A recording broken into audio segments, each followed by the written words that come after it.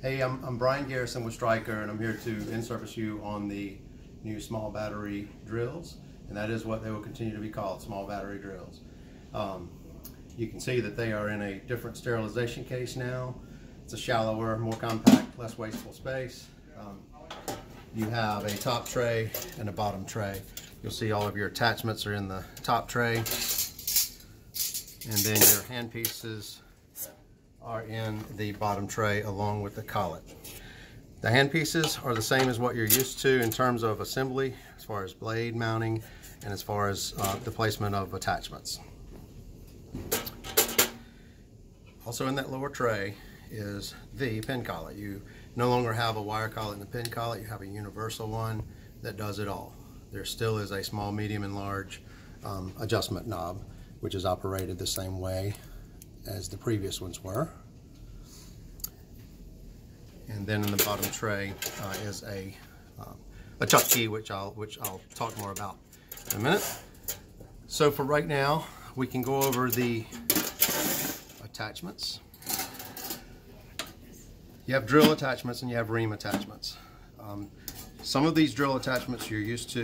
You have the AO attachment, you have the Hudson modified trinkle. Now we have added the trinkle attachment, and we have 3 keyless chucks. No longer do you use a key for your drill chucks. They are keyless, which many people think makes things easier. And the way you do it is you just twist these, the ring and then the outer distal portion, in opposite directions. And as you get to a point where you first meet resistance, you will, I call them clicks and ticks. You will hear a click, and then you want to twist a little bit harder, and you'll get 1 or 2 ticks, and that locks it down, and it will not come loose when you go in reverse. So to loosen it, you just go back. So I'll do it one more time. You put your device in, twist these in opposite directions, click, and then tick, and there you go.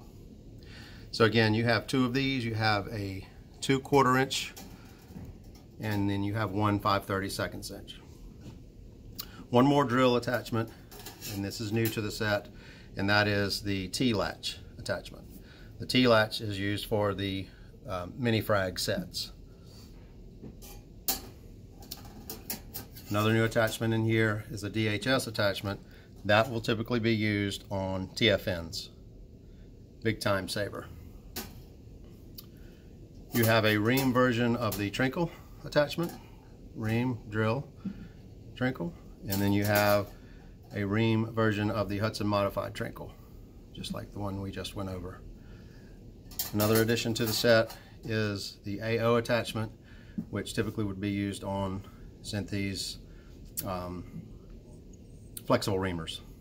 So you no longer would need an attachment in the flexible reamer set. You would just be able to use this, and it has all the torque built in that you need.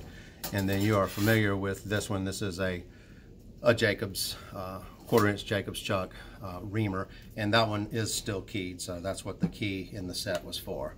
The batteries, you still have the choice of large and small. These look a little bit different. They're more robust. They have a 30-day shelf life after charging, but they are interchangeable, so you can use these on older drills. You can use the old batteries on the new drills. I'll backtrack. These are replacing your old small battery drills. So you now have 20 sets of these, which is way more than you've had. So you should never be challenged with turnover, etc. So to be clear, this will be your only small battery drills. Thank you very much.